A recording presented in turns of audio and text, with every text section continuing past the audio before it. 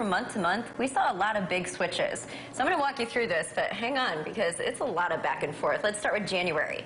So January was very cloudy, only 20% possible sunshine, and it was a warm month with less snow than usual. Remember how it seemed like winter would never hit? And then February arrived. February was incredible. We started with a massive snow deficit. We were short almost 35 inches of snow in Grand Rapids, 40 inches of snow in Muskegon, and close to 30 inches of snow in Kalamazoo.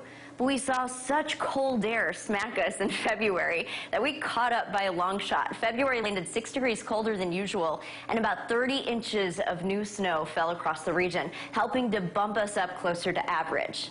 That trend did not continue on through March, though. Instead, March was met with just sunshine. In fact, by the time we got to about March 19th, we had already tied for sunniest March on record, and we saw the sunniest span of weekends ever on record for the month of March. Now, unfortunately, this did help to play into a drying trend that continued to take over for April and May. March, April, and May were all drier than average, and we saw drier than average conditions lead into severe drought. Here's a look at May. By the time we got to the month of May, we had severe drought across Ottawa County, Kent County, Ionia, stretching all the way back down to Van Buren County. Now, you'd think that we'd keep that for the rest of the year, but we didn't. Then we flipped again and we went to June. June was incredibly wet. In fact, 8 inches of rain fell. That's 4 inches more than usual. We saw flood alerts across the region. That did help with some of our drought and putting it in check, but we also had to watch for some severe storms and tornadoes, 4 of which were confirmed in West Michigan on June 26th. Some of the strongest of those tracked through Ionia, and that's what you're seeing here with some of the images on this screen. If we look at all the tornado warnings issued for the state of Michigan throughout the entire year, many of them were on the east side of 131, and we didn't really see too many tornadoes validated in actual West Michigan. Just again, a lot of chances of rain and a lot of chances of storms. Now, by the time we got to early August, we saw a decent amount of rain, but checking in on the Great Lakes, they'd continued to fall.